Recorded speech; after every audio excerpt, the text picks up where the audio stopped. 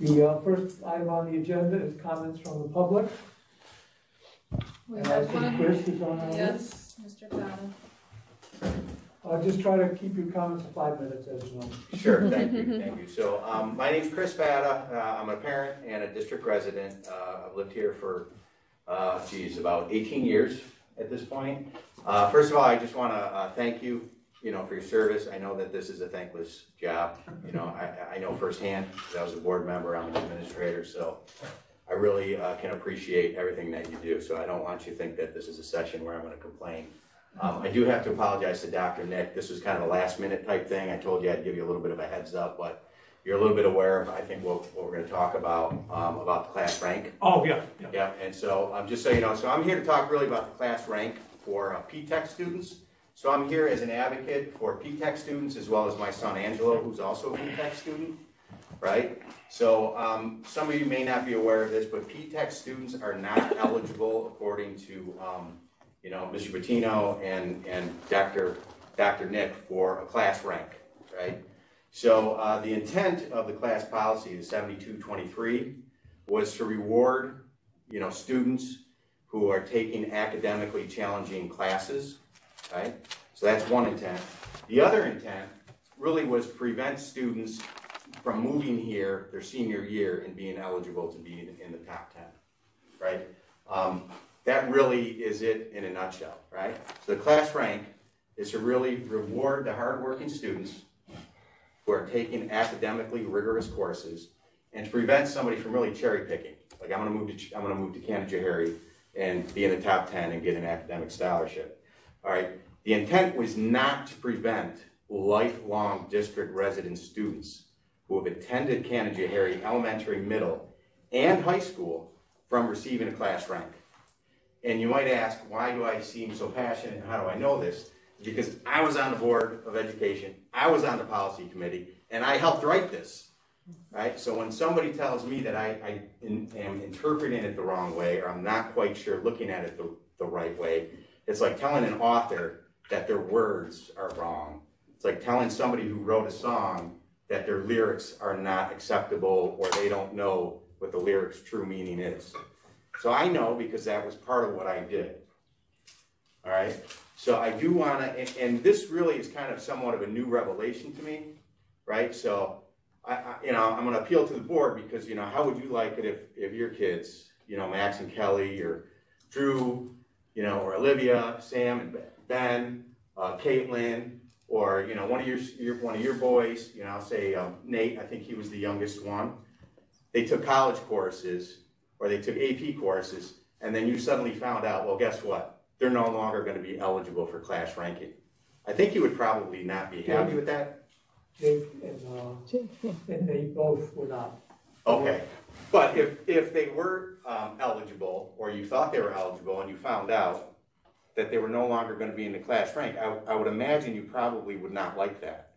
You probably would be like, that makes no sense to me, right? So that's what I'm here to do. I'm here to kind of advocate for the P-Tech students, right? Because when my son and other P-Tech students signed up to go to P-Tech, they are Canajoharie students. They should have all the perks. They should have all the invitations. They should go to all the dances. They should have the ability to play sports. By all means, they are Canajoharie students. I know this because I've worked at 3 separate BOCES. I haven't worked at HFM BOCES. I currently work at Questar 3 BOCES. Actually, 4 BOCES. Questar 3 BOCES, Cap Region BOCES. I work at Herkimer BOCES, and I work at ONC BOCES. And every time as an administrator there, 100%, we would always tell the parents and the students, this is an extension of your home district. You are your home district. You are a district student, district resident of your home school. You should have all the perks.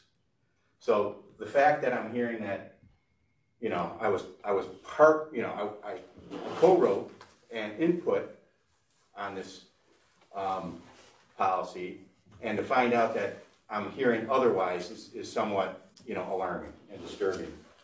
The other thing is I wanted my son here to advocate for himself, but he's taking a college course. He takes a class from 6 to 9 every Tuesday. He took 3 classes, college courses in the summer.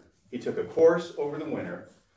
I would say he's the epitome of trying to take academically challenging courses through FMCC. I don't know if there's a lot of Canjo students or other Canjo students who took 3 college courses over the summer, or who are taking night courses, or who choose to take a course over winter. The other argument is that some people may say, well, we're paying for an associate's degree, right? They shouldn't really have to have a class ranking. Those are two different items. Class ranking is for those kids who go to Canajoharie and attend Canajoharie and, take the academically challenging courses, and this is per the policy, consistently work to their personal best, and take the maximum available courses during their 4 years of high school. Thank you for keeping me on track. I'm getting done. All right. So what I'm saying is, if you look at that policy, P-Tech students fit that bill. There's no wiggle room for language or for, well, I think it means this, or I think it means that. I know because I helped write that. Right? I helped approve it, and at no time was it designed to prevent Canajoharie students from receiving a class rank, right? So the argument is that, no one else ranks these kids. Well, if everybody else is wrong, doesn't mean Canajoharie has to be wrong, right? We're leaders. If there's something's not right, fix it, endeavor to fix it, and do the right thing because it's the right thing to do. We already pay for these kids' college. They shouldn't be, they shouldn't have a class rank. Again, those are two different items. That should not even be in the same argument. And again, the interpretation is that the rank applies to P-Tech students. It applies to students who are who are Canajoharie students. Okay. That's it. Okay, well, let me just say that, as you know, we don't have discussions during the... No, I get it, Mark. But I would like to suggest that Nick reach out to you and we set up a meeting with me, you, and Nick to discuss it further and see where we can go from there. All right, and just so you know, I have already spoken to both, Nick and Dr. Nick, so I appreciate it. I appreciate your consideration. And I would like to be part of that discussion as well. Perfect, thank you, guys. Thank you. Enjoy your evening. Again, I appreciate your service. Thanks, Chris. You guys all have a nice evening. Thank you. Bye now. All right, Chris. Are we gonna get an opportunity to discuss that as a board? And Well, so I think it's- we should have that meeting first, and then we'll bring it to discussion as well thereafter. Will we get a little further information about it, do you think, or? What, I know I spent a lot of time talking about class rank over the past couple of years, yeah. so I I'm think I have just something to add wondering to it.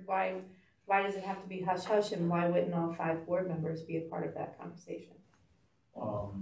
That's the process we usually go through, and we report back to the 5 board members through the conversation. It's not like a final thing when we have a meeting with that. Well, let me just say, in general, what the procedure is that it should go through channels. And I would like to be aware of the thinking of Nick and Nick about this and get further details about it. And if, I think at that point, it will come to the board and we can, if it's not resolved in that meeting to Chris's satisfaction, then I think it would be proper for it to come to the board for us to discuss it and see if we agree with that resolution or not. I mean, that's generally the way that it works. If it comes to the board, that type of issue comes to the board only after it's gone through channels and if it's not resolved to the satisfaction of the person that is raising the Well, what issue, if they we- have the opportunity to then come to the board. I thought he already did go to those two, and so now he was going to the board. It's up to you about that. Well, what if we have questions? I have a couple of questions about what he raised and what it made me think about. All right, so why don't we do this, let's put that under new business, okay? Yeah, that's good. That'd be great. Discuss it there? Yep. Is that okay? Yep. Yep. All right. Okay, so the next point on the agenda are reports. The student representative is not here.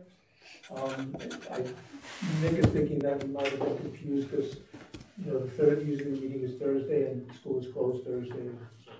I emailed him. If he gets back to me, I'll jump in and let everyone know. Okay, thank you. Okay, next thing is the transportation committee.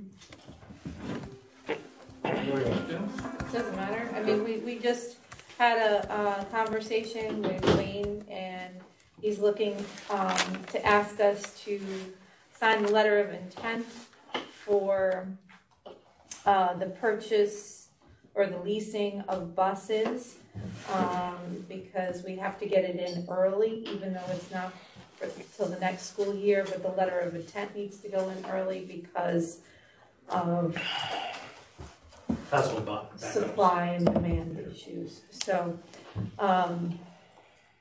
that's what we met about, and the expense, it's up 14,000 from last year due to costs going up for everything, but, that is not a part of the letter of intent. The letter of intent is just to let the company know that we would like to, work on this agreement. Is that 14,000 per bus? No, total. Total, okay. And one's a wheelchair bus, that's why it's a little bit more too. Okay. All right, any questions? You don't? And he did, just to echo too, he said the buses that we bought last year is the same company, he's very pleased with the result in the customer service. So something happened this year, they came, fixed it, and without any question, and they've been running very good. Okay, then we'll move on to discussions of COVID-19 and the capital project update. So just update for testing, quarantines, ARPA grant, is some of the stuff that I wanted to kind of just talk about a little bit. We have now our testing procedures in place for the people who have to test. That's been going on for now 3 weeks, and everything's been very good coming back. Everyone's following the protocols. Our nurse coordinator is doing a great job with this, and we have 4 different times during the day where people can get the test done. And if they can't make it, they let her know, and we come on and follow up on a Monday to do the test as well. We are also testing symptomatic faculty and staff. They fill out a form in the morning. If they have symptoms, if they want to get tested, we can test them here. And we are putting together a letter to send out to parents. Now that we have the testing in place and we have a good hold of it, we have the opportunity to test symptomatic students as well if we get parental permission to do so. In addition to that, the HFM BOCES grant that we're going through for the testing was able to secure PCR machines, and they should be here in the next few weeks for each one of the schools. So what the PCR machine allows us to do is after the 5th day of quarantine, only for the students who are on quarantine, not the positive case, we have the opportunity to test students out and get them back into school. And in many cases, we usually find out day 3, 4, and 5 by the time you find out the case. So there could be a good opportunity to return kids rather quickly. Obviously, again, with parent permission. We just wouldn't do that. We'd get parental consent. Right now, if they want to test out, they have to go to Herkimer or Schenectady or Gloversville to find a test. And in some cases, it's turned around in a few hours. In some cases, it's turned around in a few days. So this would be for us to have an opportunity to do that. So for right now, we are testing faculty and staff that need to be tested, that want to be tested, students that want to be tested, symptomatic faculty and staff. We're moving along with symptomatic students, and possibly, well, we will have the PCR capabilities as well to test the students out after 5 days. So it's a pretty robust, testing system that we're going to have in place. But the bottom line is, it's about cutting down the quarantine, getting our students back to school, and hopefully stopping the cases before they come in here. So that's kind of the whole process of it. A shame in some cases that we are in charge of all that, but I think we've taken the initiative to make sure that we can turn over every stone possible to make sure our kids get back to school and people are safe. So the ARPA grant was approved. We're starting to move forward with purchasing supplies, equipment, things that we had on that list that we created last summer. And we're putting our purchase orders and everything in now to start that process. The furniture, things of that nature are going full force ahead. So very excited to see that. The state also had a supply. That would be for the reconfiguration of the cafeteria. Correct. Library. Plus the supplies and equipment that the teachers wanted as well. They put in a list of things that they wanted. So that'll be going out as well. The state also separated the ARPA grant and is now making us apply for that portion as well. So that was a new twist. And that application was actually longer and worse than the regular ARPA application. So we finished that as well, and that's on the docket, we're waiting for that approval. Other things just to point out, necessarily COVID. I just want to have a shout out to Olivia Schaefer for making the States in cross country. She goes this Friday. We wish her the best of luck and we'll give her a good send off. A heads up too, if you remember last year, the Social Studies Department got chosen to speak at the Social Studies Conference in November. And Dr. Greg Patanza got asked again to speak at the Space Exploration Conference in February, which is very exciting for our district overall, which is great. And one more thing, the local school districts and HFM BOCES, it's not final yet, but I just want to give you a heads up. They were looking at possibly setting a new price for retired substitutes, fully certified retired substitutes, to garner more retirees who have experience teaching to come back and substitute. So we're in the beginning stages of that, but we feel if an increased price to get that much experience, and it was around the whole area, obviously we're wanting to kind of keep up with that, or we'll lose substitutes. So just give you more of a heads up on that's moving in probably a quick direction in the next couple of weeks or a month. But I'll let you know as we find out. Quarantines right now, if you remember when we started, it was at 83. We're down to 11, with 6 possibly testing out within the next couple of days. So good in some ways, and still with the testing, I think will allow us to keep that number down as we move forward. So, and obviously we know the 5 to 11 vaccine is rolled out for any parents or students who wish to get vaccinated. Are we struggling to get subs? Like, do you find that we don't have enough subs, that we have people having to fill in? We're covering classes, yeah, definitely. Yeah, and we've been lucky. I think we've had a pretty good contingent of consistent subs. But as we start to branch out to having people go to conferences again and field trips, that's started to add up a little bit, but we're trying to keep that train moving too, to get our kids back to some more normalcy with that. So anything you can do to get some more experienced substitutes here would be great. So all set. I just have a question on the testing at this point. Yep. Prior to the arrival of the PCR machine, what is the process for for testing? How fast are we getting turnaround on it? In terms of people going to get a PCR test on day 5? No. I mean, Our you test. said we're doing testing, correct? Oh yes, our So testing. what is that process? That process, they're sent in on Friday at 4 o'clock, and we have pretty much got them back around 5 to 6 o'clock on Saturday, the results.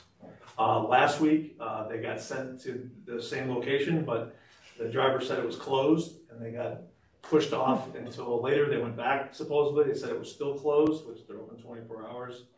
So something happened there. UPS didn't deliver on Sunday, so they had to do the test on Monday.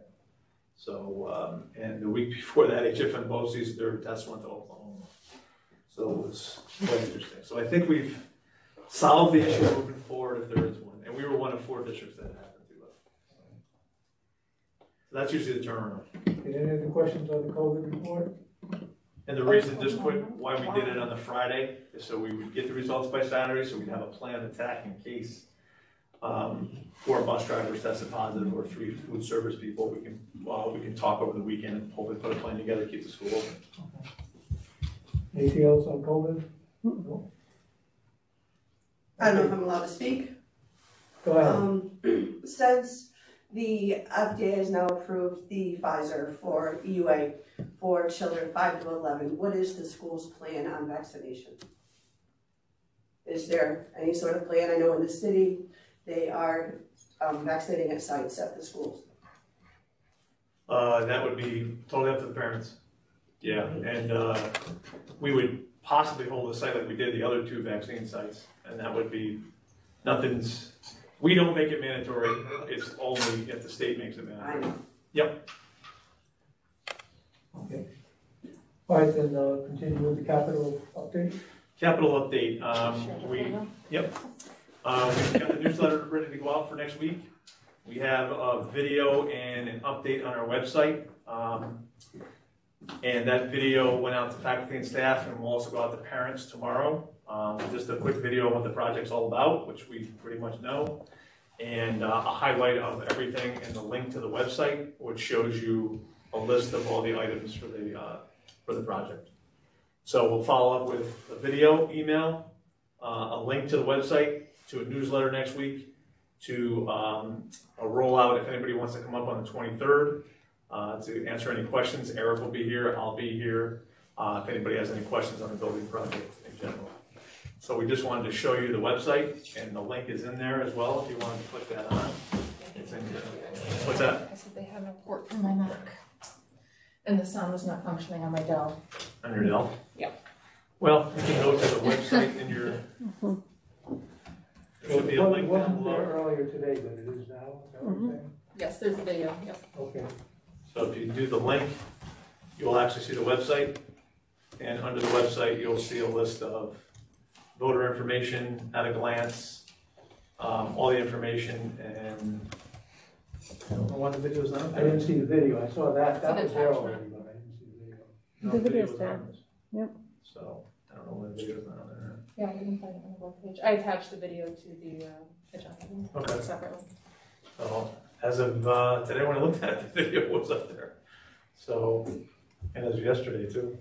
I will follow up with that. There is a video, and it's just a quick video with me voiceover and then just talking about the project, but all the important information is right here. It's about 1 minute and 17 second video.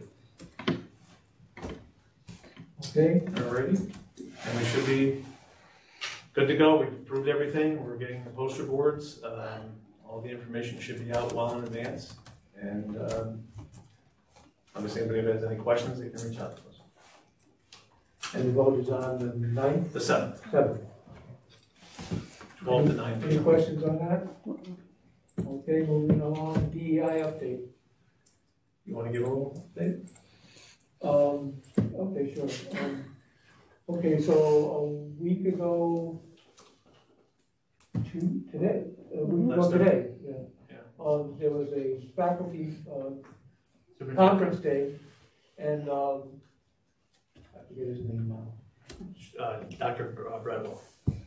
Dr. Bradwell came, who's gonna be our consultant on diversity, equity, and inclusion, and gave a presentation to the staff, the assembled staff, about that, about that. And I was really impressed with it, because what was really amazing is he raised a lot of thought-provoking questions, but not in a provoking way. You know, so I think it really generated a lot of thought on people, and I spoke to some people afterward who, shared that feeling about it. There was also, when there was a comment and question session following his presentation, there were a number of comments and questions, which indicated that people were really engaged with it. And I thought it was a very positive and, beginning. And I'm looking forward to his continued help with us in moving forward on these issues. So I was very happy I was able to be there and to listen to it, and I thought it was a very good beginning. And we've, HFM BOCES is going to just get word today that they're going to offer an event either next Monday or Tuesday. I'll let you know as soon as I know.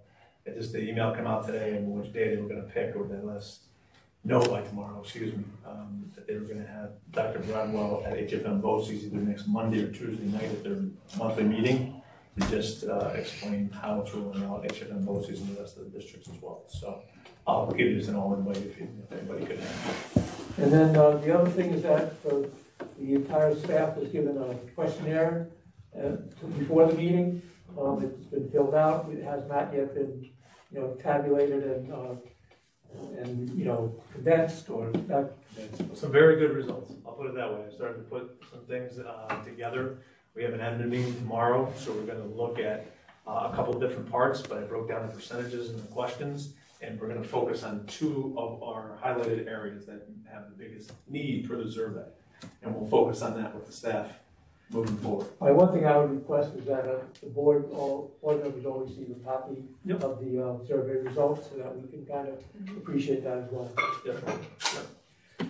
Any questions or comments on this? So so you're gonna analyze those results, you said, and then you're gonna take the top 2? We'll look at the areas that gave us, how would I say, there's things that they answered like very, slightly or concerned, Yeah. and we'll look at those 2, look at 1 or 2 of the areas that were, Of the most concern to the correct. staff? Yes. Okay, and then how are you gonna do that? In terms of, How are you, so you have, section A and section B, which are the most of concern to the staff. How are you addressing those? what we're gonna do is talk to Mr. Gradwell, we're gonna put together some PD. Okay. So it'll be probably more roundtable discussion. So just to give you a quick example, I had, let's see. One was feeling connected to other adults. That was a low percentage back. Now, combination of a couple things, right? COVID situation, people feel distant, new staff members, faculty, but that's an area where we want to concentrate on, right? And try to get some roundtable discussion. And the second one was sensitivity issues of if something arises in class, do you have strategies to engage the situation when it comes to diverse situations? That was the second one that was the lowest in terms of percentage back. So I would focus on those 2 areas and say, how can we come up with some ideas together to kind of,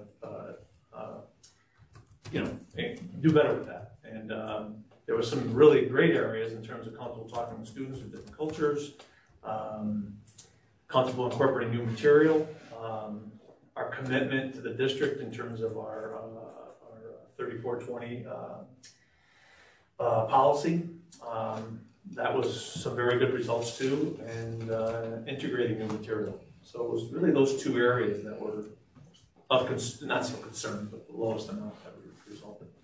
And then what we're looking at now is we're going to start to break down the comments that people gave, and then look at the definitions that people put in for diversity, inclusion, and equity to see where there's differences, and parallels, and to see how far we are off what we think we should be focusing on. So, some good data. Okay, any other questions or comments? Very good, so we'll move on to approvals.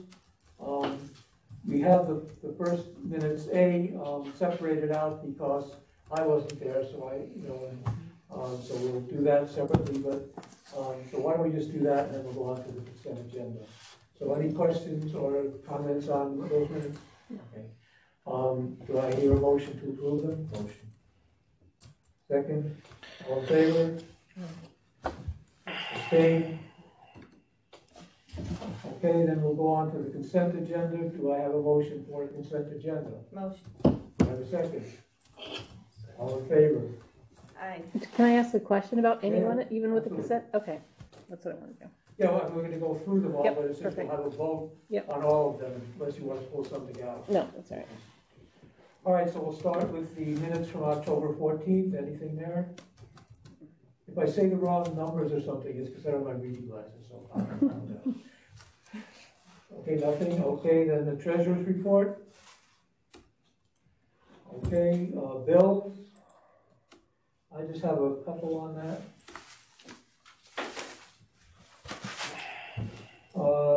60652 Beelman Inc. I don't think I've ever seen them before.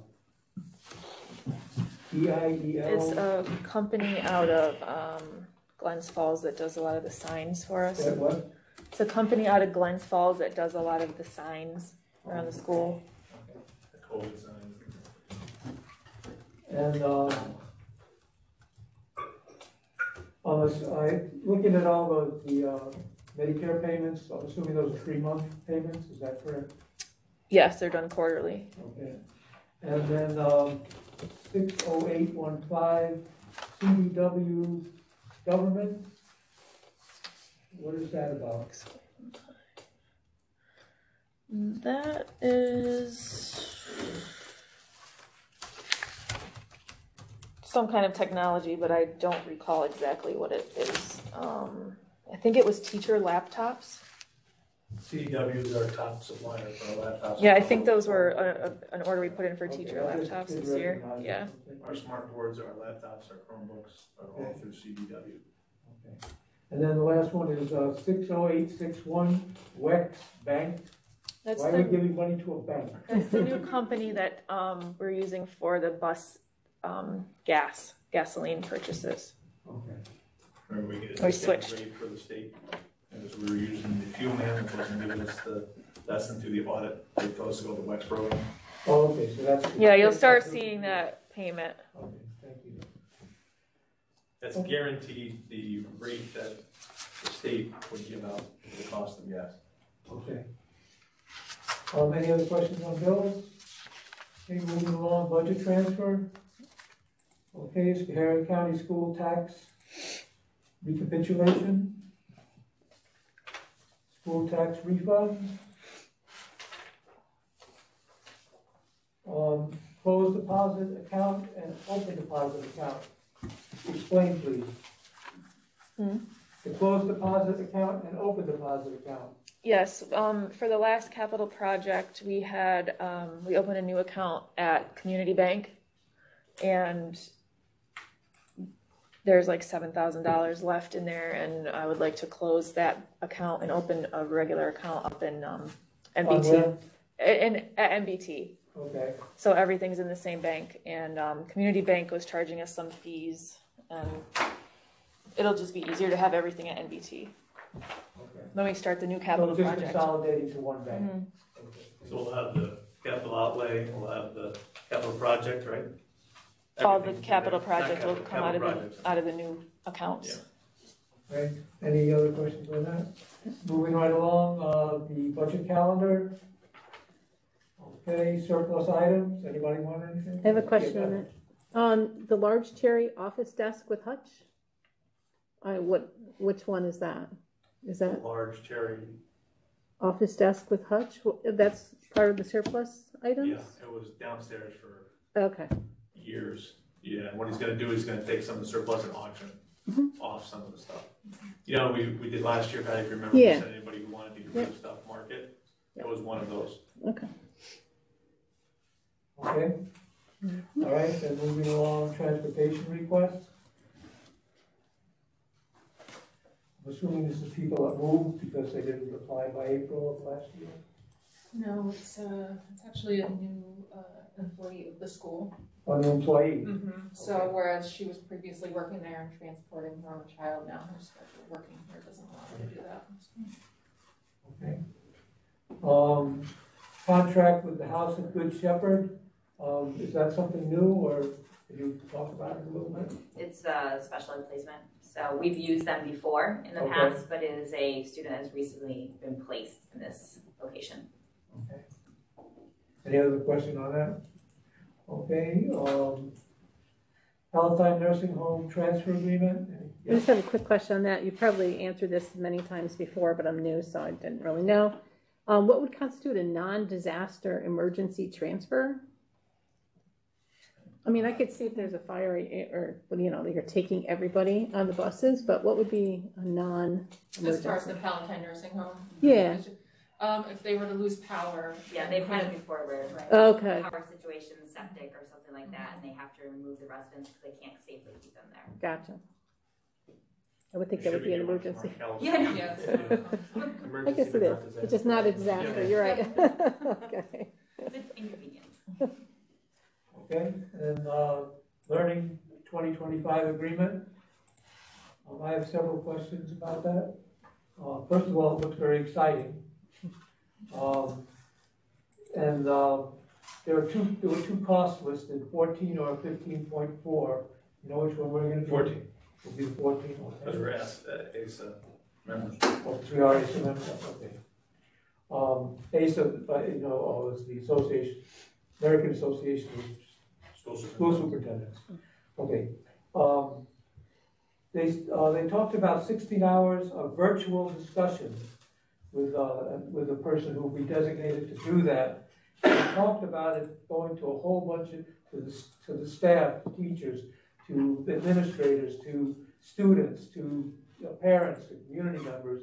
And I was just wondering how we're gonna figure out who would most benefit in what ways from this 16 hours of virtual discussion. We're actually right in the beginning stages of it, so we don't know how that would look yet. Okay. We'll let people know once we do. We just had a meeting today with them, a virtual meeting today. And if you remember Ray McNulty, who the 3 people were at the meeting, Ray is gonna be our liaison plus our trainer, so it's a piggyback like we talked about before. And what he'll do is he'll help design not only the leadership training, but help design how we'll reach out and do the progression with the faculty, staff, students. In addition to that, they'll start to pair us up in cohorts in terms of districts around the country. There's right now about 140 school districts. And what they'll do is they'll pick the school districts that are involved that are very similar to what we're looking for and pair us up with 4 to 6 of those. And we'll have that collaboration and communication with them as well. So that's above the 16. In addition to that, they have first Thursday, they have a professional development series where they talk about one of their pillars of their organization. And then the second Thursday of each month, there's a roundtable with superintendents from all across the country, which allows me to sit in meetings, have collaboration meetings with, and just talk about general topics overall. So it's kind of a broad brush at this point in terms of where we're going to go. We picked 2 areas of focus. One was future learning and the whole child. Those are 2 of our key areas. As you know, you can't take on too much more than 1 or 2. And then what we'll do is we'll start to develop our leadership training around those, but also how can we mold the leadership training to help motivate the faculty, staff, students, parents, and how we can become better leaders to do that. You know, maybe it's through collaboration, roundtable, you know, so we'll make that correlation between the training as well. That's the big picture. Okay, another question, unless anyone, I don't want to keep going. Okay, all right. One of the other things we talked about is helping with the district district level dashboard development. And I know that's something that we've talked about, and I would like to be sure that we're informed and kept up to, you know, abreast of how that's proceeding and whether, you know, how it's going to be put together and worked with. Yeah. So that would just be a request. And I'd also request they talk about having monthly videos, and I would ask also that be shared with the board. You know, that would be just videos that talk about different subjects about. That's the stuff I'm talking about every month, or every first week of every month. Yeah. Actual presentations. Yeah, if we can just be maybe, you know, give it a link to that, or be able to. Let's talk about it. Okay. It's a lot. Let's just break it down, and we'll have conversations. Okay. So. And also they talked about they wanted to share blogs and newsletters from a number of the component districts of this 200 you talked about. Yeah. And again, that's something, I don't know how much we would, you know, have the time or interest in looking at them, but I'd like to have the link to be able to see what other districts are doing. And, sure. So if we can have that information as well, and to whatever extent we have time to, you know, go through that, it'd be great. I'll include this in my bi-weekly updates as we get going, and I'll also include it in we have board meeting updates. Okay. And then, you know, maybe when we start to get to the crust of it and where we're heading, maybe, you know, February, March or whatever, we can put a whole, you know, as we're doing our second board meetings, just a presentation about where we are and what we're doing. So. And then the final thing is that they are going to have a summer summit. And then what they talked about is that they wanted to include board members in those meetings. And I would request that we be informed as early as possible, as soon as you know, yep, about when it will be, so if people who are interested, they can make appropriate summer plans to be able to attend. Sounds good. So that would, so that's all I have on that. But I just, it seems like a very exciting and program, and I'm really. Yeah, I think the 3 board members were there. I think you guys can probably talk about it. We're very impressed in terms of where it's heading, and we're think we're in a good place in terms of both the combination of learning each other, 2025 plus the leadership training. So it fits our system, our district, and our goals perfectly. Okay, so move on to early commitment to the bus lease, that's what you were talking about. Okay, anything there? All right, then I'd ask for a motion to approve the consent agenda. Motion. Second. All in favor? Aye. Opposed? Okay. We'll move on to personnel. Can we do a consent on that as well? Absolutely. Is there any objection to that? Okay, I'd like a motion for a consent agenda. Motion. Second. All in favor? Aye. Okay. So, appoint clerk of the special vote. This is for the capital project vote, I would assume. And so the first four would have to do with the capital project vote. Any questions on those? Okay, retirements. So we have Lorraine. Sorry, I have to get there. I have it big, so I have to move around to get to it. Okay, Lorraine Van Slyke. And who's the other one again? That's the only. That's one. it. Bruce Cordier, okay. Any resigning, Retirement and resignation. Right. Yeah. any questions on either of those? Okay, appoint basketball coaches, anything there? I just had one, I think on that, let me just see a second here.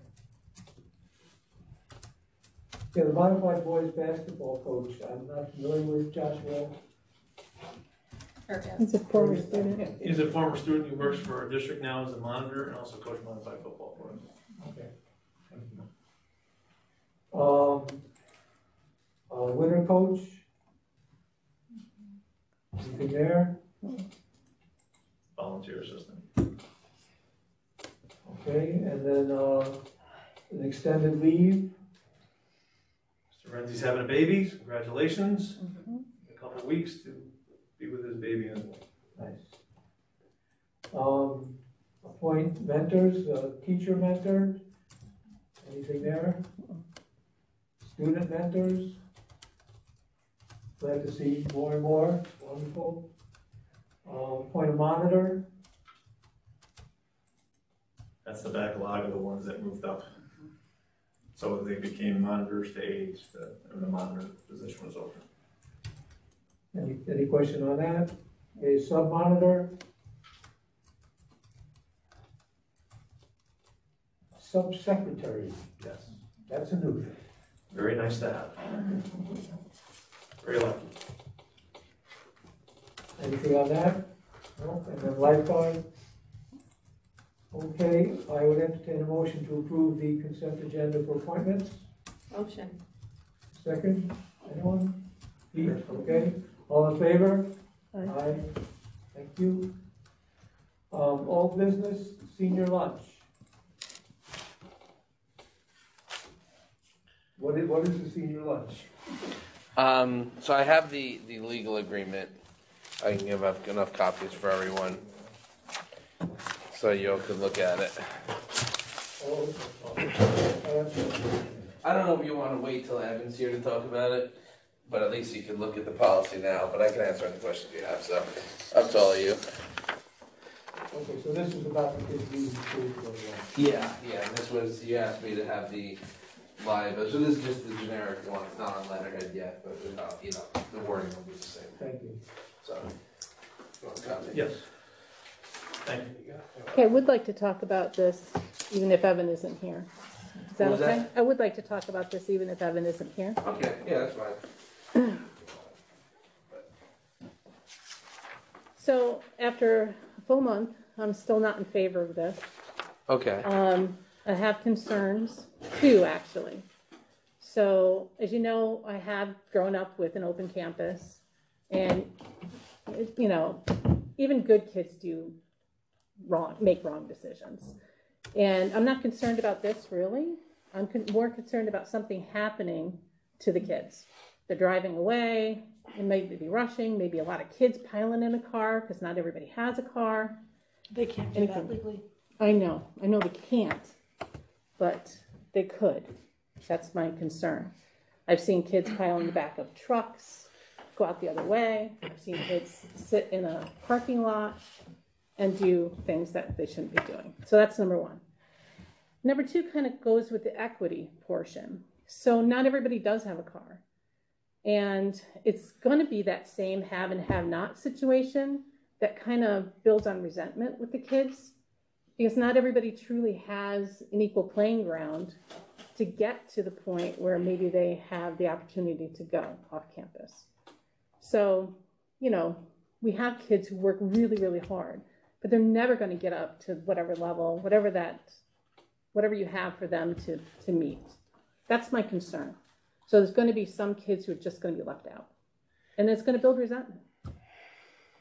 I mean, that happened with the senior lounge. Some kids got to go, some kids didn't, and that really was a sticking point. I'm sorry, it happened with? The senior lounge, when you had the senior lounge, there were kids that couldn't go in, and it was not a very good situation. And so I have a feeling this would be the same way. Some kids will be able to go and some kids won't, and it's just going to build that divide in our school when we're talking about equity, where we should keep everybody together. That's my opinion only. Does anyone else want to say anything, or should I respond? Oh, I'm sorry. Anyone else? Yeah. I'd like to hear your response. Yeah. Well, to the first point, you know, kids, yeah, I mean, there's always a risk, you know, and the kids are the thing is that they're not kids, they're young adults, and in a few months they're going to be gone with us, so let us start kind of setting them free a little bit and giving them that freedom.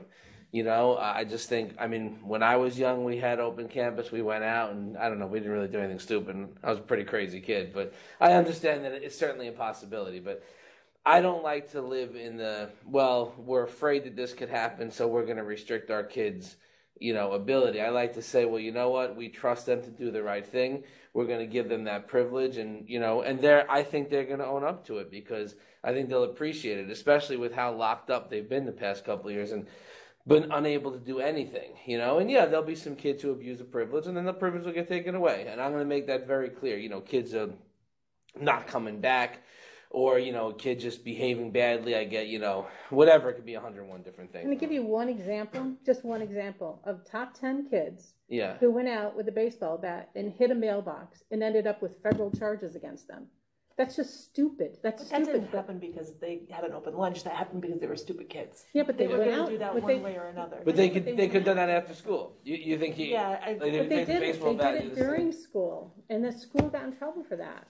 So. Well, the school's not going to get in trouble because we release. So I'm not worried about a liability. Okay. So if a kid's going to do something like that, and sure, it's possible, and it could be a top 10 kid, it could be anyone, but people do crazy things, and us saying, well, if I say I'm really gonna hit this mailbox, I was doing it at 3:30, I'll do it at 4:30, I'll do it at 2 a.m. So us restricting the whole class over what might happen, I just don't feel it's the right thing. I feel our kids deserve the opportunity to go out and prove that they are responsible, and to, they're going to be in college soon, and they're going to have all the freedom in the world to do anything they want to do, and any crazy desire that they want to fulfill, they can fulfill. And so I think letting them go out to McDonald's or Subway or something is relatively small potatoes. And yeah, look, I acknowledge anything can happen. I'm not saying, hey, I know nothing will happen. That would be a foolish thing to say. But these are young adults, and I think they deserve the opportunity to be shown that we do trust them, and like anything in life, you have trust until you break the trust. And when you break the trust, we deal with it, and there's consequences from that. If they do something like smash a mailbox, yeah, there's legal consequences. A lot of these kids are 17, 18 years old, and they'll face repercussions for that. But again, say that's one kid does it. What about the other 65 kids in class? Should they not get the privilege because one person's a knucklehead? So I guess to the second point, I guess my birthday's in September, so when I graduated, I was 17. So when I was in high school, I was 17, which means I didn't have a car when I was 17, and all the seniors were allowed to go out to lunch. So I couldn't drive myself to lunch because I was too young to have a license, And so I either hitched a ride with my friends or I ate in the cafeteria with the juniors.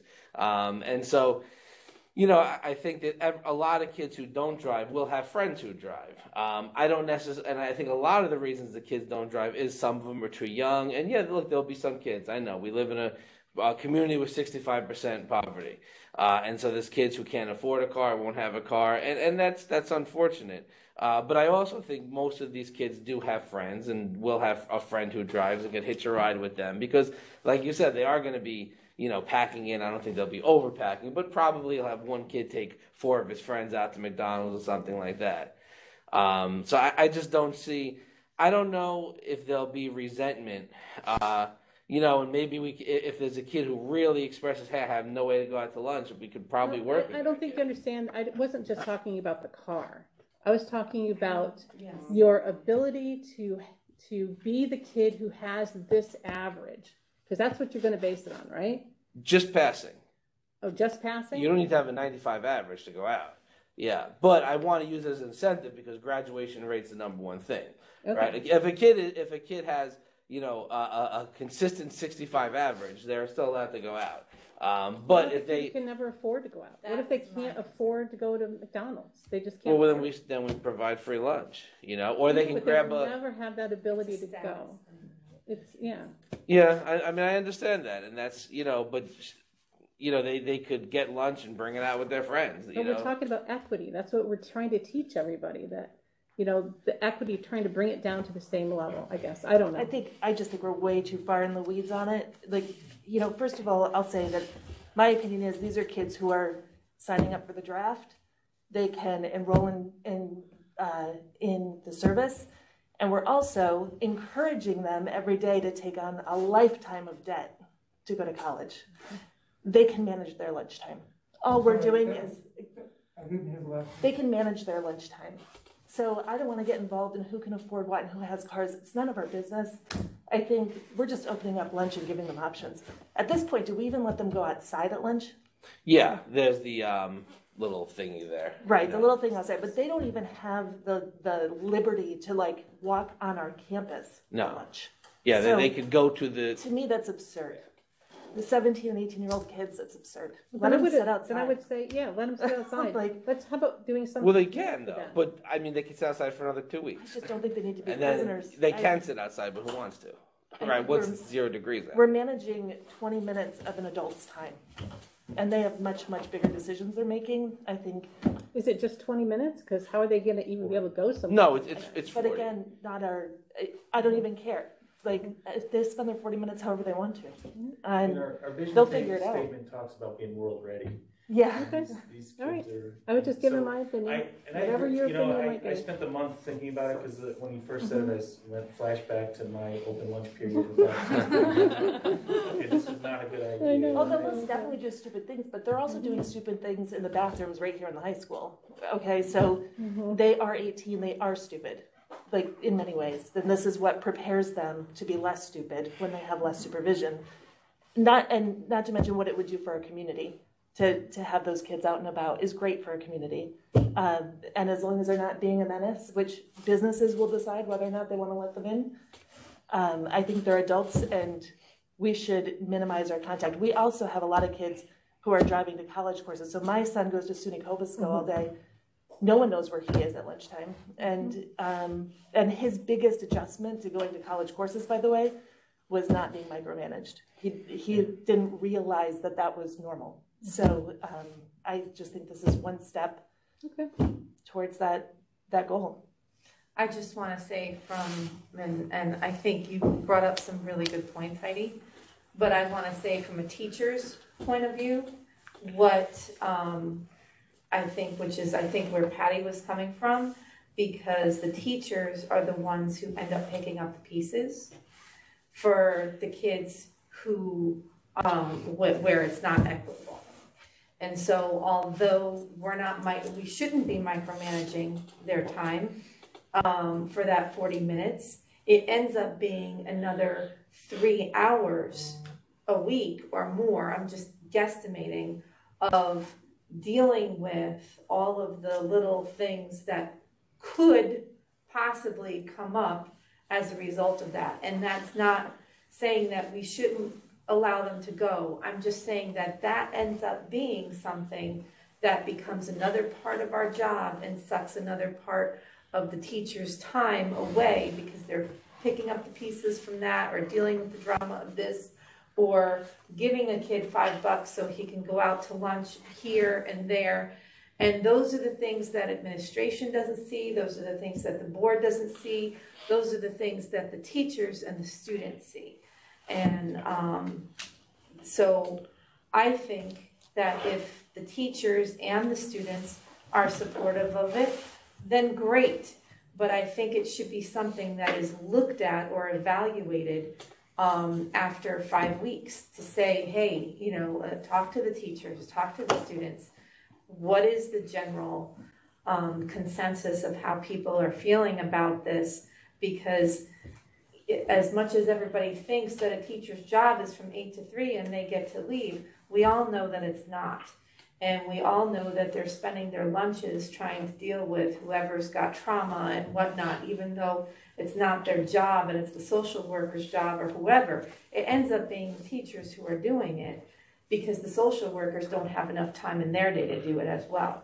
So anyway, I think that's what Patty was trying to get at in terms of the equity, is because there's a whole bunch of other things that go into it that the other people don't see. So that's where I would struggle with it. But I think it's great. It's a great idea for us to look at if it's going to be evaluated by the students and by the teachers after a certain amount of time.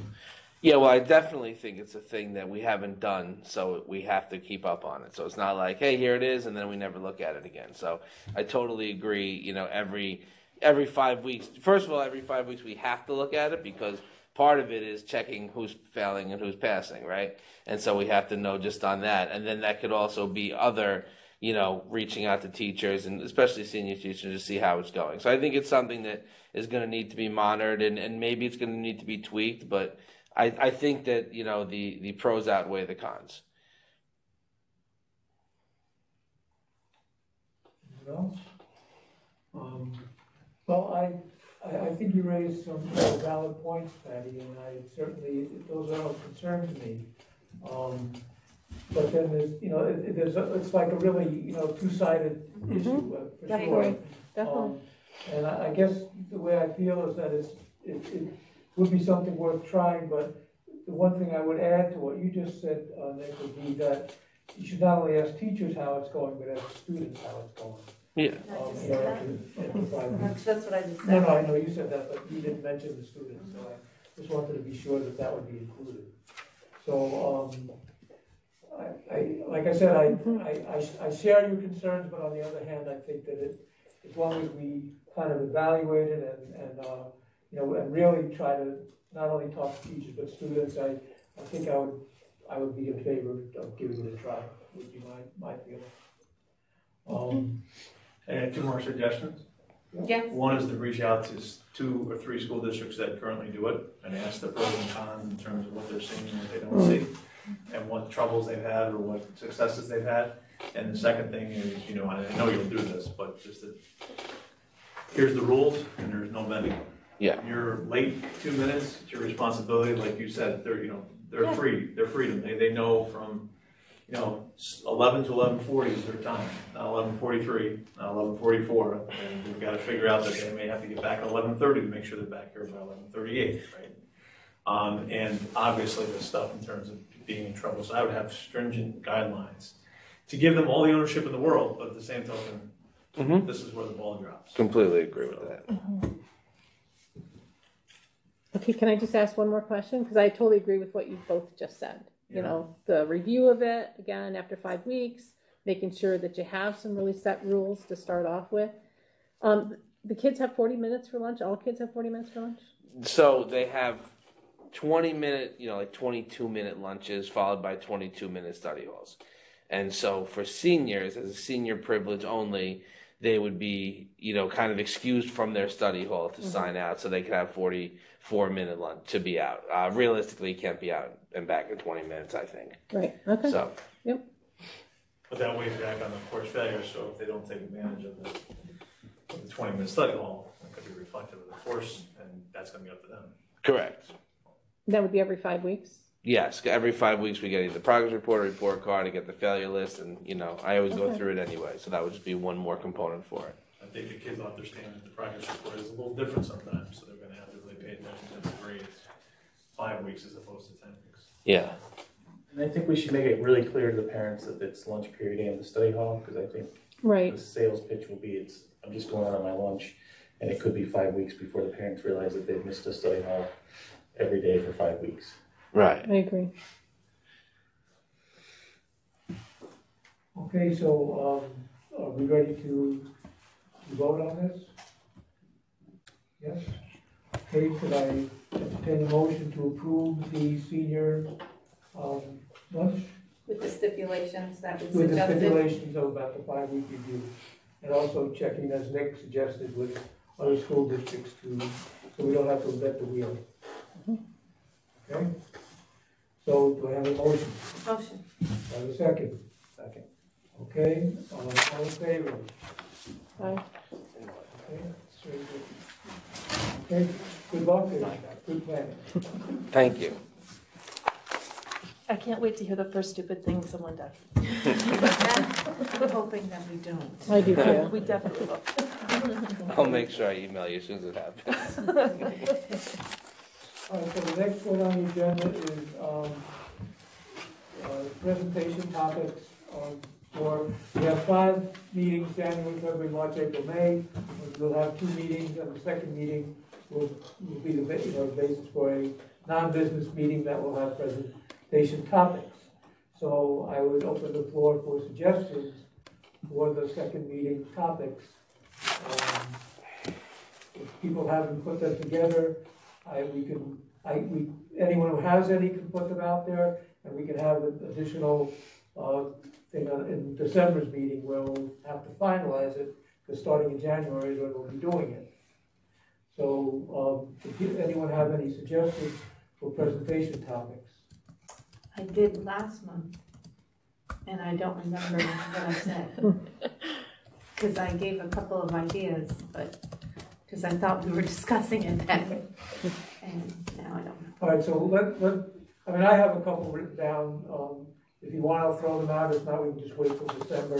But let's really get them nailed down in December. I would just suggest that get January's going, because when you Yeah. got December 9th. That's holiday not fair break, to the people who are doing it, yeah.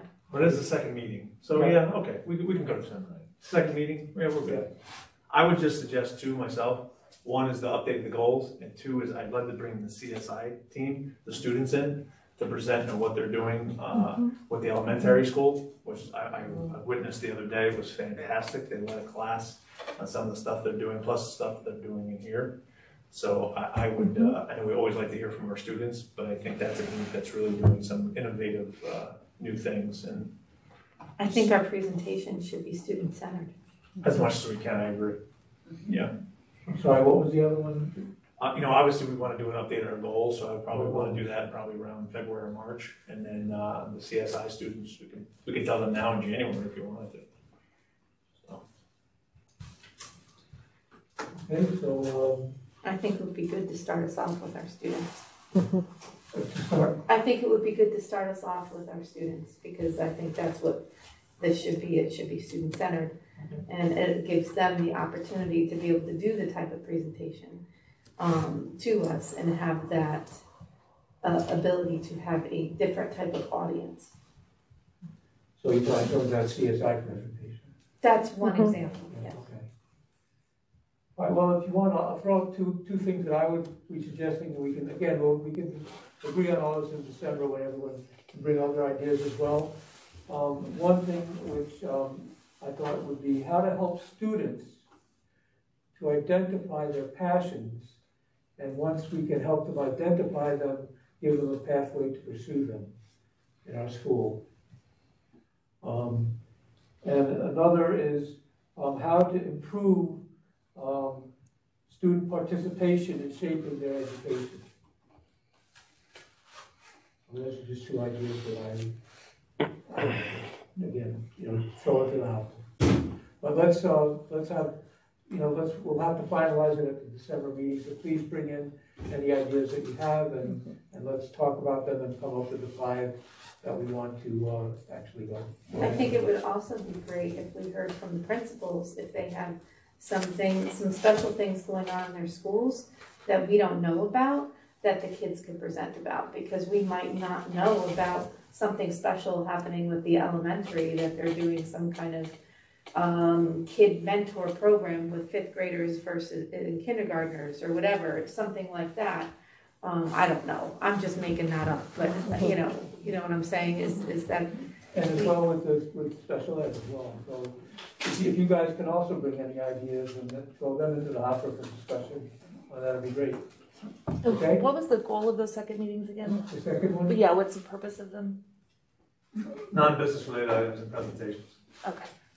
So we don't have we the, can we see don't what's have the whole happening agenda. in It's the schools. basically it's a few things come up. We'll discuss. Have them on the agenda.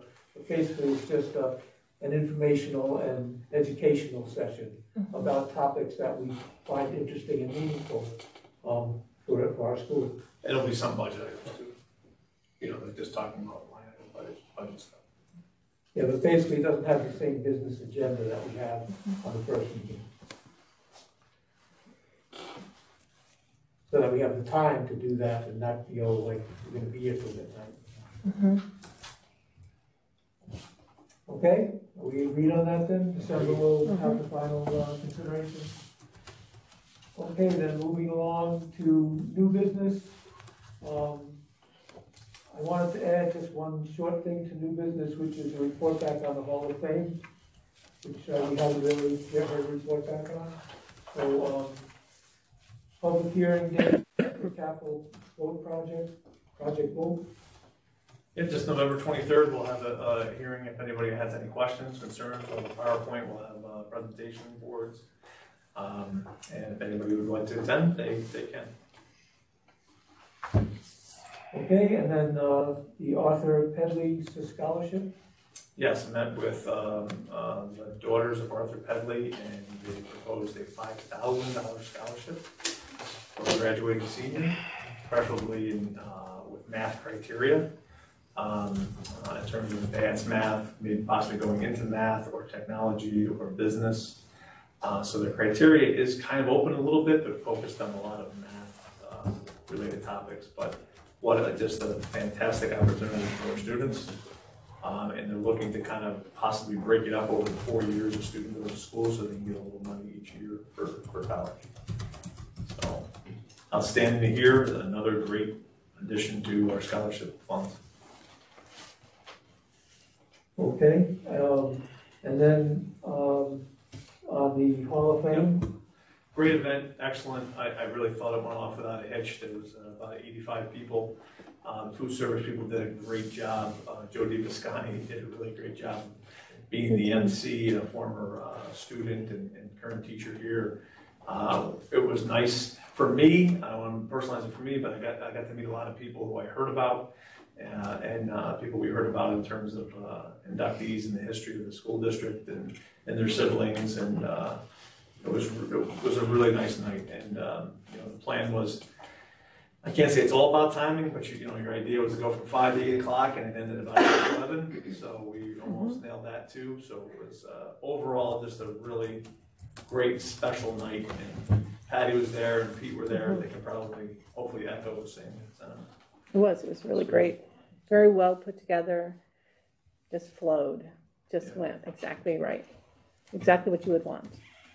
Sorry, I was in a plane at the time. So I couldn't be there. Our plan is to do it every other year. I'm in a plane?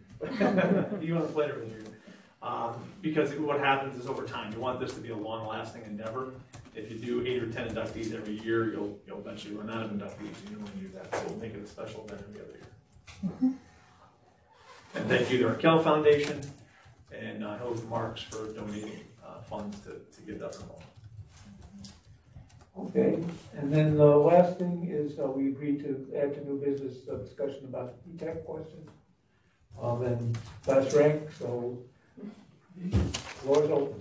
My question is, so it sounds like no kids from P-TECH have been included in class rank. From any district, any chip and BOCES, correct. Okay. And actually, it'll be on the sheet starting next year for every kid that enters from PTEC saying that they'll not be included in class rank. Okay. So my, the reasons are because They're in a whole nother school. They're not taking any of the courses that are similar to the courses that are here from 9th grade all the way up. We try to include them as much as possible, obviously, with sports and things of that nature, because they are still officially a student, but they're not taking any of the similar courses that the students would take here. What about the kids who go to college for the year? that was gonna be my next That's the question. senior kids, right? They've been here for 3 years, Mhm. and they've taken courses in the senior year, so. Got it. So some of the factors of this is that they were out of the district for the whole 4 years, Correct. not just None of the their courses junior are or senior year taking some of the. tough to rank, and there's a reason why every school district doesn't do it. From Bonda to Fort Plain to OSJ to. What if a kid goes in their junior or senior year, but they were in school for freshman, sophomore, and junior year? If they go into PTEC program in general, they have to start their freshman. They do, Yeah. okay. Anyone else?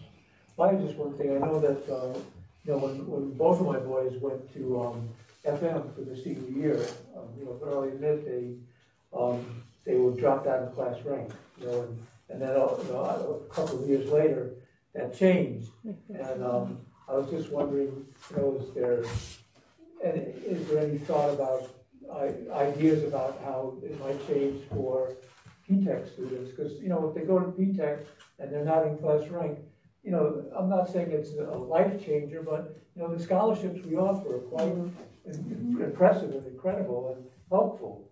And I was just wondering, has there been any discussion of ways where that might be changed? They're saying starting next year, the PTEC program will say, you are not to be included in class rank. Okay, but that hasn't been the case, it's not in there right now. Everybody's, right, but it's an understanding that the kids are, that this is Was that common across every district. But my question is, just to go with Yeah. our current students right now, was that an understanding to them and their families when they went into PTEC in 9th grade? That I don't know, because I wasn't here. That's my question. I will tell you that PTEC was presented to us like an elitist program. Yes. I was told that kids were going to Boston University after PTEC. I ran the curriculum through some friends in education and found out that was not true. Right. But it was not presented that way in 9th grade. So that could be a source of some of this confusion. Sure. I think they grade a little differently than we do. I think they have standards-based grading for some of their materials. They do. And so it doesn't really compute as you compare between the classes. That's the only thing. I was gonna say, can you give us an example of like a PTEC schedule? Like what classes do they take? What ranges, depends what program they're in. That's true. Yeah. So it varies. And they're combined into like a class of project-based learning. Correct. So they'll do some bio and some, but they're expected to take Regencies at the end. Okay. But it's taken maybe a little bit differently. Yeah, the setup is different, and they're often combining courses. So, like for example, global studies is not offered in 9th grade, 10th grade. They take both global courses and they put it all into 1 year by doubling up their periods. So those structures are a little bit different. Plus, then they specialize based on what their I guess I'll call it major, for lack of a better term. So then the classes vary. Based on, so the ag tech, you might go into that science, perhaps some of those classes. So they vary in that regard, that they aren't necessarily equally translating to what we are offering in a typical like high school setting.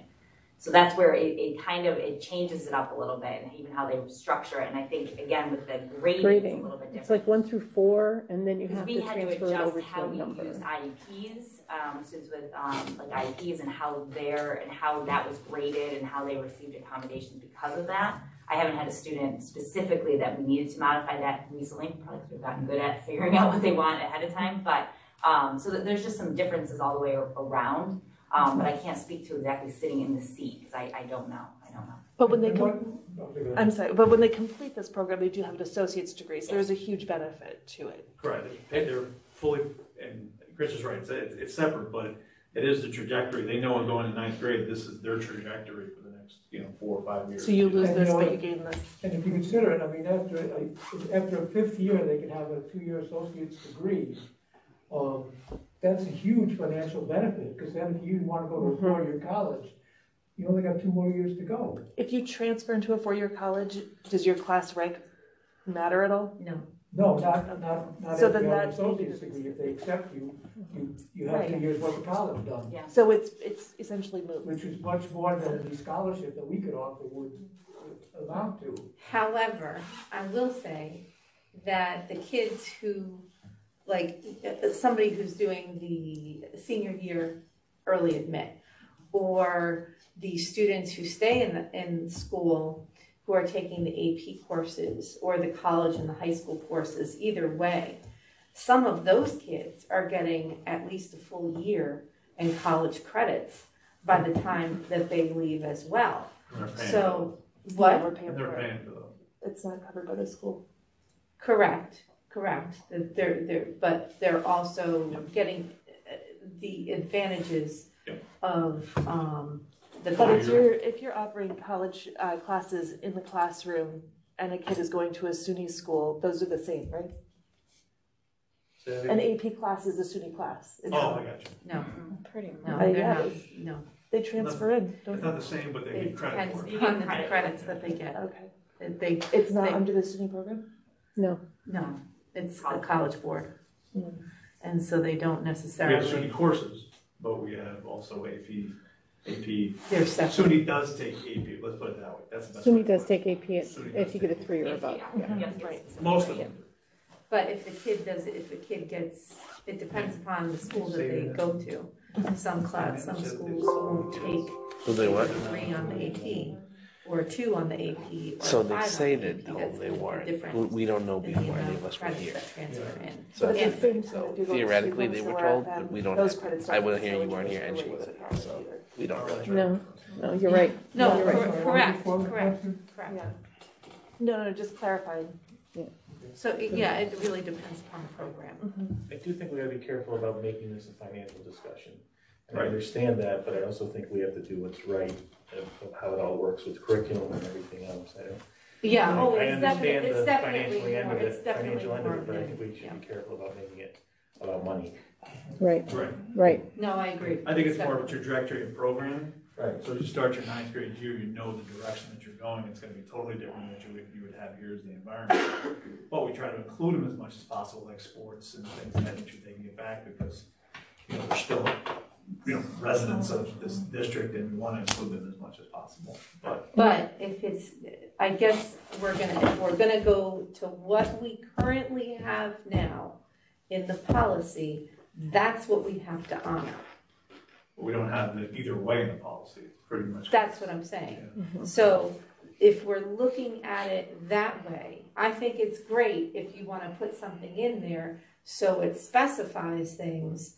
But if the current question is what it states right now, and or we can't go back 4 years and say how it was stated to families that went in, that's a gray area. It is, but it's also, some things are just understood. Every school district is following this plan, and it's understood when these kids go in, that they're in a whole different trajectory in the school, so. But I get what you're saying, But you can't- at the same time, it's still, they're still allowed to participate Mhm. in school functions and all of that, and they're still a Canajoharie student. So, From that perspective, yes, but not the academic. Do they walk our stage? I didn't remember that. I'm sorry? Do they walk our stage at They can, graduation? we offer that here for them too, because they were, lifelong residents. But the coursework itself, you do this, it's every other kid that went through P-TECH forever. No, I understand that. I how- just. I concerned do, about- I understand that, but if we're honoring what we currently have written as a policy, and it's not It doesn't say clear cut. specifically that It doesn't have P-TECH in there. That's why I'm saying Yeah. it's not clear that it's not there or that it is there. And I'm not arguing the logistics of whether or not this is. What I'm arguing is what it currently says and how as a district we have to honor what it currently says. Yeah. So when they enter P-TECH in 9th grade, they're expected to finish that 5th year, right? Correct. That's the expectation. So I think that's the point, that the point of going into P-TECH makes class rank moot. It does, because they're not Right, taking because any you complete coursework 5 years, that's you have an associated associate's to the degree, school. then class rank is irrelevant. How could you rank a kid who's taking So I think that's the part where it's assumed. 4 years of different coursework? That's very tough to do. And you haven't really finished. I think you're right, because if it's Yeah, supposed to go to exactly. 5, you're not done yet. So you sign up for 5 years, you're not signing up for. Even hand them a diploma. They walk the stage, but we are instructed to hold that diploma until they've completed the program. So literally, the kid is handed. They finish their 4 years. We hand them an empty diploma thing because and we hold on to it until they officially complete their entire program, or they choose to. And they get the high school diploma and the associate's degree at the same time. Yeah, And that's then when how they they transfer. maintain their high school standing, and that's how we then Okay. are helping to pay for that. And that Okay, so what you're saying is that the kid who's in P-TECH right now, they are, next year, they'll be super seniors, basically, they're considered high school. Go ahead, put it together. for that, so they could actually graduate in 2023 instead of 2022. So they haven't technically graduated high school, they're just walking with their class. They're walking, yeah. Mhm. We don't hand it to, they officially don't receive that. They've completed their high school credits, but in order for all of the magic in the financial world, I guess, to say that they are still a high school student, we maintain that actual diploma. Okay, so what, is there ever a case-by-case basis based on what Mr. Fata was saying when he was here? It sounds to me like in his case, and I don't know if this is the case or not, but that his son is taking extra classes. Does My that mean understanding, he's yes. going to graduate with a diploma in 2022? From my last meeting with them, that is what it sounds like, but I cannot tell you straight up that that's the actual path he's on right now. I don't know, so I couldn't speak to that. Well, if that is true, we don't count any credits that you would take in the summer or any extra in-class rank. So that couldn't be counted. Okay. And since it's not. That's the Yeah. technical We've stuff. had I'm asking situations in about. the past too, where we've had programs that because they didn't get credits somewhere else, then had to take special credits during different winter sessions or summer sessions in order to fulfill their high school credits. Like a health class or Yeah, whatever. exactly. Yeah, and they don't count toward. And class rank, and so those fall outside of, their typical year, but they've had to put them in just because of the nature of their course of study. So those are some factors. It's not every kid though, but there are kids that do fall into that. I think the big switch to this, or the big dynamic, is they're entering 9th grade knowing that in 5 years there's a whole. It's not even, there's no correlation to the coursework here, the grading system. I think the problem is that maybe they didn't know that as he entered in 9th grade. That's the question. I don't know. There's no way for us to know. There isn't a way for you There guys isn't, to but I know. just wonder why 10 school districts in the area don't have. You know what I'm saying? But they might say They it, might and we have just made it didn't. clear. Yeah, we just maybe didn't. I mean, I talked to some other principals, and it was kind of what we're saying here. It's just comparing apples to oranges. Right. We have a class rank because we have all the kids in the same program or the same opportunities, and whoever rise, it's all the same. This is something totally different. They move at a different pace. They grade differently. Everything's different. And so to compare, and I asked, some principals, because I'm unfamiliar with all this, and they were just like, I wouldn't even know how to do it. Even if you could do it, I don't even know if there's a way to do it. So that's what I got from other local principals. And again, it's just literally apples and oranges, and I think that's the big problem. It sounds to me like you're calling it their senior year just because that's the kids that they entered kindergarten with, not because they're actually Right. completing high school. Yeah. So it's kind of a courtesy to let them And go to participate with prom their and stuff class, like but that. they're not even in Let that. me do another little piece of homework and talk to the principal at P-TECH and see what explanation that they go through in 9th grade too. Let me just make sure I get all the detail. and then also, you know, what they present and how they present. Because I'd be shocked if it was presented different, you know what I mean, differently to each student, and it probably isn't, but I really want to see exactly what it is. You know what I mean? Like, Right, and it's really hard to say because we had different administration at the time, different guidance school counselors at the time. So it's really hard to say how things were presented to a family before they entered into it. And that's the part that breaks my heart, is the fact that we don't know that, and we. I guess I'm not sure why it would be heartbreaking though, because if you complete the program as intended, it is irrelevant what your class rank could have or would have been because you have an associate's degree. So it doesn't matter unless it's just you want to say you were 20th in your class. It has no bearing on their future. The financial aspect would be, because they could get money for further college. And But that they goes don't for, need scholarships. go for all 4 years Have their 2 if they're in years. college. Okay, understood. So that, I can say, it does have a significant impact. but every school has scholarships too. Yeah, so. But even so, I mean, even our most generous scholarship would not come close to comparing to the financial benefit you get from having an associate's degree. So it's not a financial argument, in my opinion. It's a question of, is there any way, logistically, to deal with the academic aspect of it? Because financially, going to P-TECH is a winner by far. But that's not the thing that I'm concerned with. I think it's important to Is there a present that. meaningful way? Yeah, I think that's to be right, able to present that assess way, yeah. Yeah, I think presenting it that way is really important. Let me do a little bit more homework. Let me get back to you. Does that make sense? Let me see what is exactly presented, because it is a common theme that I think kids understand as they enter this. It's different. So I'd be shocked if we're the only. But regardless, this is a family that didn't. And I think we have to acknowledge the fact that perception is reality. And so there's something that needs to be explained, figured out, whatever, there. I don't disagree sometimes, but we can't always be the exact explanation for every situation that happens.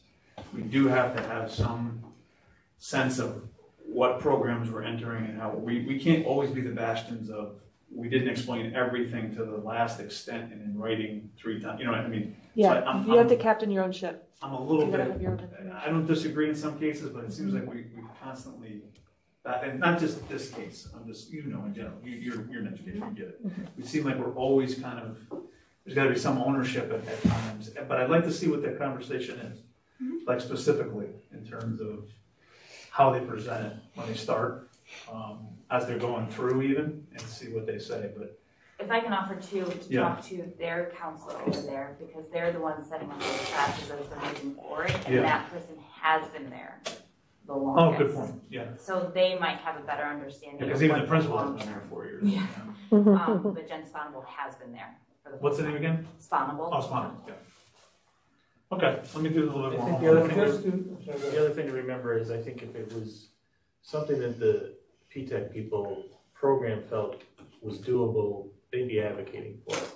And I love Chris, and I have respect from where he's coming from, but I think if the P-TECH administrators thought there was an injustice in this, I think they'd be knocking out every one of the district's doors, and they're not doing that from what I understand. So I think that speaks a little bit to me as well. Yeah, and I don't even want to, it's a shame you didn't want to put a name to somebody. Right. It doesn't matter if Chris was here, it's just that a parent was here, sometimes we. That's what I'm trying to say as a parent. I'm just trying to be consistent with how we're interpreting things. Yep. Let me do a little homework and I'll send them an update for you. And, I did promise Chris that we would have a meeting with him. So after Nick does his homework, I think we should have that meeting, try to have further discussion based on what we all talked I thank you about. for the opportunity to be able to discuss before you had your talk, yeah. And certainly, we'll report back on that discussion tomorrow. Well, it helps for us to hear the different viewpoints, because for me, I needed to hear what people had to say about it and bring up different points, so then you don't feel like you don't know. Okay, anything else on this? But I think going back to just real quick on the process part, was that we gather all the data and all the information with Mark and myself in person, both sides, then present that back to the board. That's kind of the process that we want to continue to follow. So both sides are taken, meaning making sure what this person or somebody said is correct, and it could be, or not, and we want to present all that, first, right? We want to get all that data, so when we present here again, say a month from now or whatever, we have all the both sides correct data. I think that's the piece of the process, I think. So, and he was fantastic. He went to Nick, did the right things, went to me, did the right things, had a great conversation, was very respectful, and came in. This is that's the process, and he followed it, exactly what we would expect every parent to do that. So good overall. Thank Okay. Good. All right, nothing for exec today, so I would entertain a motion to go home. Motion. Put that on the agenda.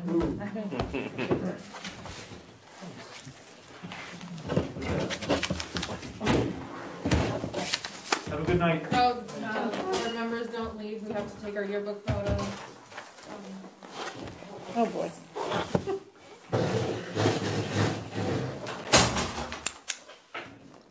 Heidi, I didn't see any secrets at all about your life.